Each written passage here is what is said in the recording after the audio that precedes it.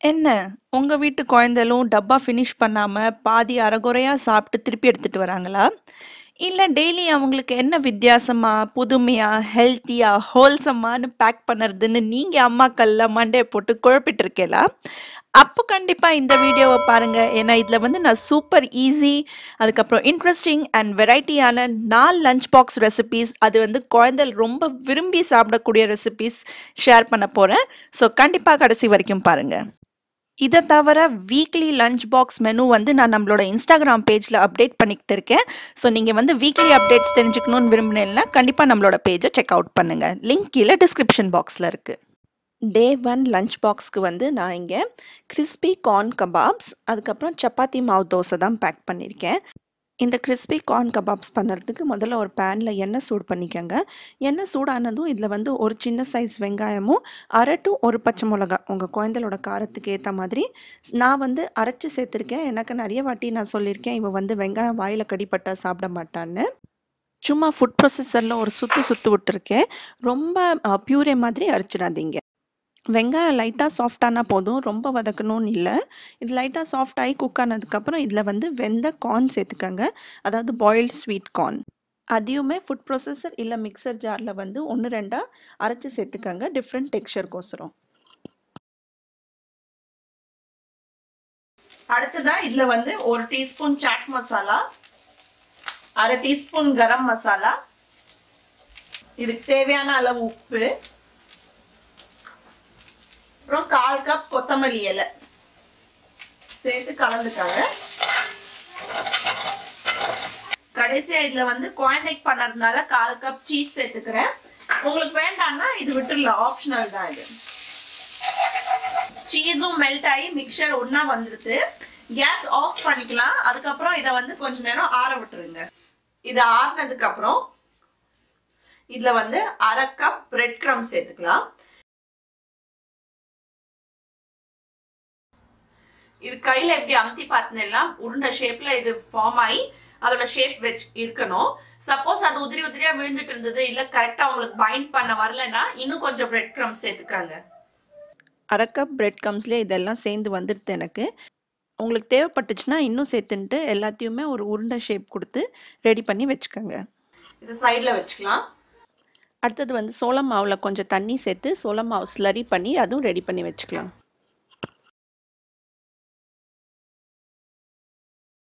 அதுக்கப்புறம் ஒரு நல்ல கிறிஸ்பி க்ரன்ச்சி டெக்ஸ்சருக்கு வந்து கொஞ்சம் பிரெட் கிரம்ஸ் எடுத்துக்கலாம்.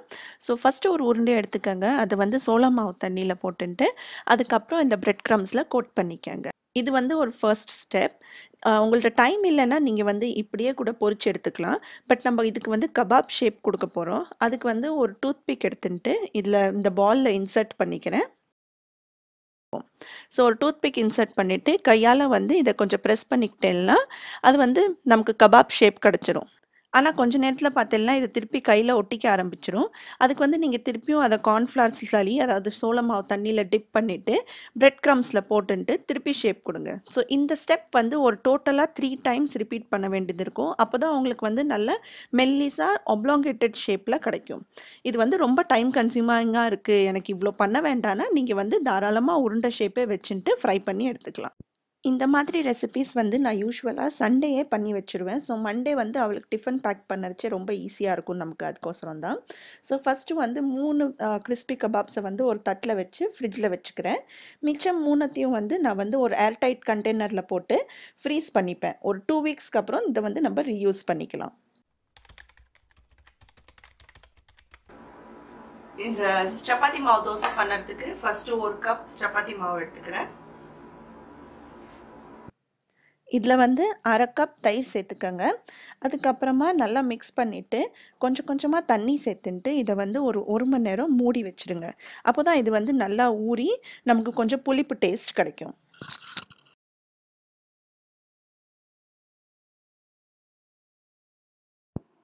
அது அங்கே ஊறிட்டு இருக்கும்போது நம்ம நேற்று கார்ன் கபாப்ஸ் பண்ணி ஃப்ரிட்ஜில் வச்சுருந்தோம்ல, அதை பொரிச்சு எடுத்துக்கலாம். அஃப்கோர்ஸ் நீங்கள் காலங்கார்த்தால இதெல்லாம் யோசித்து பிளான் பண்ணி உங்களால் செய்ய முடியாது.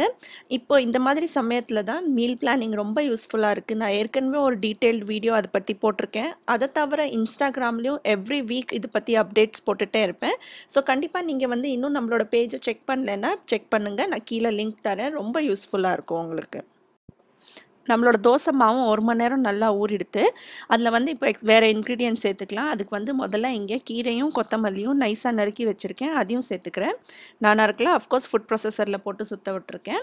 சுற்றிட்டு அது தோசை மாவில் சேர்த்துன்ட்டு இதுக்கு தேவையான அளவு உப்பு, மஞ்சள் பொடி, பெருங்காயம், சாட் மசாலா இதை சேர்த்துன்ட்டு ஒரு வாட்டி கலந்துட்டு தோசை மாவு பதம் வர வரைக்கும் தண்ணி சேர்த்துக்காங்க வேணும்னா, கெட்டியாக இருந்ததுன்னா. அதுக்கப்புறம் பார்த்தீங்கன்னா வெங்காயமும் நறுக்கி வச்சுருக்கேன். என் பொண்ணு சாப்பிட மாட்டா. அதனால் முதல்ல அவளுக்கு லஞ்ச் பாக்ஸ்க்கு மினி தோசை வாத்துன்ட்டு மிச்ச தோசை மேட் பாவில் வெங்காயமும் சேர்த்துன்ட்டு தோசை வாத்திங்கன்னா அவ்வளோ டக்கராக இருக்கும் இது.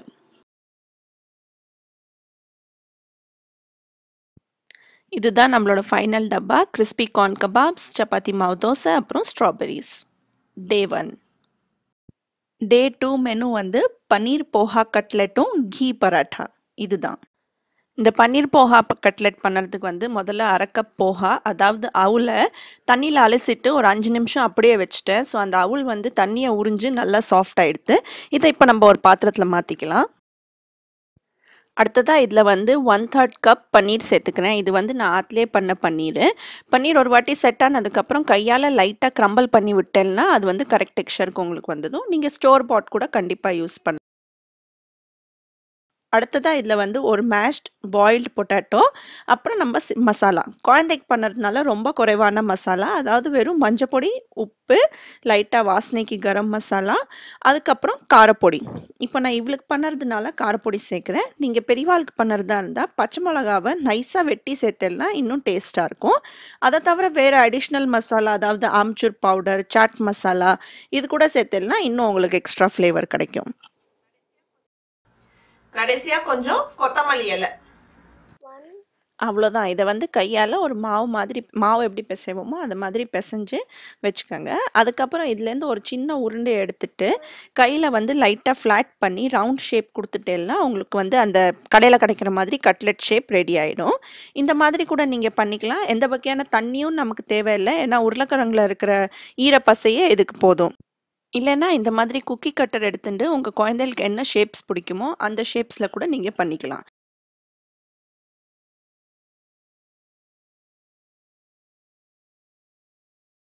ஸோ அவளுக்கு கட்லெட்டும் எங்களுக்கும் சேர்த்து பண்ணிட்டேன். இதை கூட நீங்கள் வந்து முதல் நாளே பண்ணி ஃப்ரிட்ஜில் வச்சுக்கலாம். அடுத்த நாள் வெறும் பொரிச்சு எடுக்கலாம். நம்ம பொரிக்க போகிறது இல்லை, ஷாலோ ஃப்ரை தான் பண்ண போகிறேன். ஸோ அடுத்த ஸ்டெப் உங்களுக்கு காமிக்கிறேன். அடுத்தது வந்து நான் கட்லெட் எடுத்துட்டு அப்படியே ரவையில் வந்து 2 பக்கமும் கோட் பண்ணி எடுத்துக்க போகிறேன். சப்போஸ் உங்களுக்கு வந்து நல்லா கிறிஸ்பியாக வேணும்னா நீங்கள் வந்து சோள மாவு தண்ணி நம்ம கார்ன் கபாப்ஸில் பார்த்தோம்ல அந்த மாதிரி பண்ணிவிட்டு அதுக்கப்புறம் ரவையில் போட்டு எடுத்துடலாம், இன்னும் கொஞ்சம் கிறிஸ்பியாக இருக்கும். ஆனால் குழந்தைக்கு பண்ணுறதுனால நான் சோள மாவை அவாய்ட் பண்ணுவேன். ஸோ இந்த மாதிரி ரவையில் 2 பக்கமும் தட்டி எடுத்துட்டு ஒரு பேனில் லைட்டாக எண்ணெயை சூடு பண்ணி ஷாலோ ஃப்ரை பண்ணி எடுத்ததுனாலே உங்களுக்கு இது வந்து அவ்வளோ டேஸ்டியாக லஞ்ச் டைம் வரைக்கும் ரொம்ப சூப்பராக கரெக்டாக இருக்கும். ஸோ இதுதான் நம்மளோட சிம்பிளான பன்னீர் போஹா கட்லெட் ரெசிபி. அடுத்தது கீ பராட்டா பண்ணுறதுக்கு வந்து நம்மளோட ரெகுலர் மல்டிகிரெயின் ஆட்டா சப்பாத்தி மாவு பிசைஞ்சு அது வந்து உருட்டி எடுத்திருக்கேன். உருட்டி எடுத்ததுக்கப்புறம் அதில் வந்து ஒரு லேயர் ஆஃப் நெய் நல்ல தாராளமாக தடவுங்க. வளரும் குழந்தைகளுக்கு வந்து நெய் ரொம்ப நல்லது ஆக்சுவலி உடம்புக்கு. ஸோ நல்லா நெய் தடவிட்டு மேலேருந்து வந்து இன்னும் கொஞ்சம் அடிஷ்னல் மாவு தூவிட்டு இதை வந்து நான் காமிக்கிற மாதிரி ஃபோல்டு பண்ணி எடுத்துக்கோங்க. இது வந்து ட்ரையாங்கிள் ஷேப் வந்திருக்கு உங்களுக்கு இப்போது. இது நீங்கள் ட்ரையாங்கிள் ஷேப்பாகவே கூட வச்சுக்கலாம், இல்லைன்னா உங்களுக்கு வேணுன்னா உருண்டை ஷேப் கூட பண்ணிக்கலாம், இல்லை ஸ்கொயர் ஷேப்பாக கூட மாற்றிக்கலாம். எல்லாமே உங்கள் இஷ்டம். அப்புறம் உங்கள் குழந்தைகளுக்கு என்ன பிடிச்சிருக்கோ அந்த மாதிரி. ஸோ நல்லா உருட்டி எடுத்துட்டு இது வந்து சூடான கல்லில் 2 பக்கமும் சுட்டு எடுத்துட்டேன்னா அவ்வளோதான் நம்மளோட கீ பராட்டா ரெடி. இது வந்து நீங்கள் சாதா சப்பாத்தி தான் நினச்சிடாதீங்க, இது அவ்வளோ சாஃப்டாக உங்களுக்கு வரும். அதுக்கப்புறம் நீங்கள் இப்போ கேஸில் பார்த்தாலே உங்களுக்கு தெரியும் அவ்வளோ உப்பிட்டு நல்லா சாஃப்டாக நல்ல லேயராக வரும். குழந்தை மட்டும் இல்லை, இது அவள் டிஃபன் பாக்ஸில் கொடுக்குற அன்றைக்கி நான் கூட இதுதான் லஞ்சுக்கு சாப்பிடுவேன். எனக்கு ரொம்ப பிடிக்கும் கீ பராட்டா. இதுதான் நம்மளோட டே 2 ஓட லஞ்ச் பாக்ஸ். பன்னீர் போஹா கட்லெட், அப்புறம் கீ பராட்டா, கொஞ்சம் கிவி பழம். டே 3 லஞ்ச் பாக்ஸில் வந்து மேத்தி தேப்லா, ஆலிவ்ஸ், அதுக்கப்புறம் பாயில்டு கொண்டக்கடலை இதுதான் பேக் பண்ணியிருக்கேன். மேத்தி தேப்லா பண்ணுறதுக்கு மேத்தி தேப்லா வந்து ஒரு குஜராத்தி டிஷ். ஆக்சுவலி மேத்திங்கிறது வெந்தய கீரை, தேப்லாங்கிறது சப்பாத்திக்கு வந்து அவன் அந்த மாதிரி பேர் வச்சிருக்கா, எல்லாம் மிக்ஸ்டு மசாலா போடுறதுனால மேபி. ஸோ ஒரு நம்ம சப்பாத்தி மாவு தான் பேசிக்காக பிசைய போகிறோம், அதில் கீரை சேர்த்துக்க போகிறோம். அதுக்கு வந்து 2 கப் மாவு எடுத்துக்கிறேன். இதில் வந்து 1 டேபிள் ஸ்பூன் இல்லை 1/2 to 1 டேபிள் ஸ்பூன் காரப்பொடி. உங்கள் காரத்துக்கு ஏற்ற மாதிரி நீங்கள் சேர்த்துக்கலாம், அதை பற்றி ஒன்றும் இல்லை.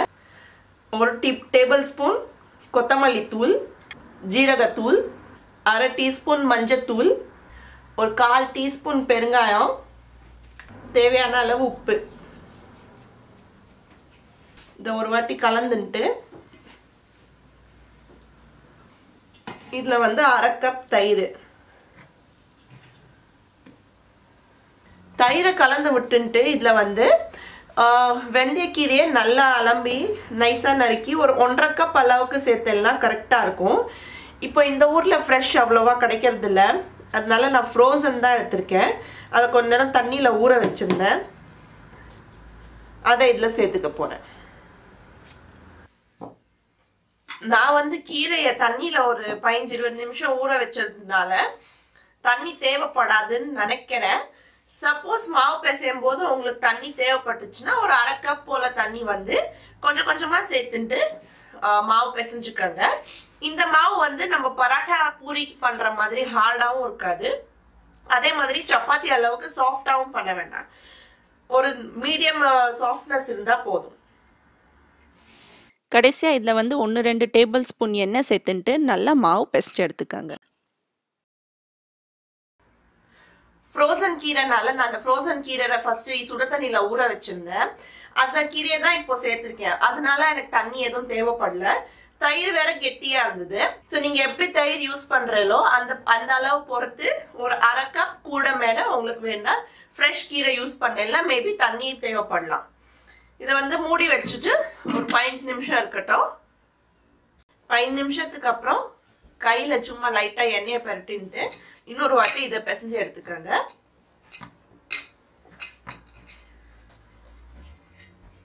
அப்புறம் சப்பாத்தி மாவு மாதிரி சின்ன சின்னதா எடுத்து உருட்டி எடுக்க வேண்டியதான்.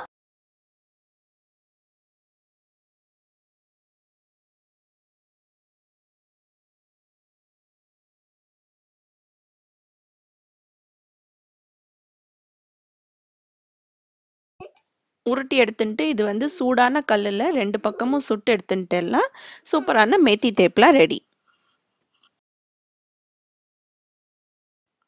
இதுதான் டே 3 ஓட நம்மளோட கிட்ஸ் லஞ்ச் பாக்ஸ் மெனு. அதாவது மேத்தி தேப்லா, ஆலிவ்ஸ், அதுக்கப்புறம் பாயில்டு கொண்டக்கடலையும் காலா சன்னாவும்.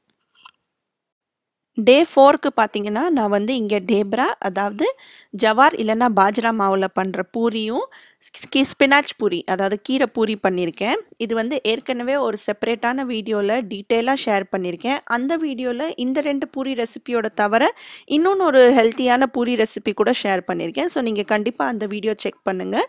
இதில் சேர்த்தா இந்த வீடியோ ரொம்ப பெருசாகிடும், அதனால தான் இதில் சேர்க்காம செப்பரேட்டாக போட்டிருக்கேன். நீங்கள் கண்டிப்பாக செக் பண்ணுங்கள். இந்த வீடியோலேருந்து சரி போ தேவலாம் ஏதாவது 1-2 ரெசிபி ட்ரை பண்ணுற மாதிரி இருக்குன்னு தோணுச்சுன்னா கண்டிப்பாக இந்த வீடியோக்கு ஒரு லைக் போடுங்க. அப்புறம் நம்ம சேனலுக்கு சப்ஸ்கிரைப் பண்ணி நோட்டிஃபிகேஷன் பெல்லையும் அமுத்துங்க. அப்படி சப்போஸ் ஏதாவது ரெசிபி ட்ரை பண்ணலன்னா கண்டிப்பாக இன்ஸ்டாகிராம் பேஜில் டேக் பண்ணுங்கள், அங்கே உங்களோட கனெக்ட் பண்ணுறதுக்கு ரொம்ப சந்தோஷமாக இருக்கும்.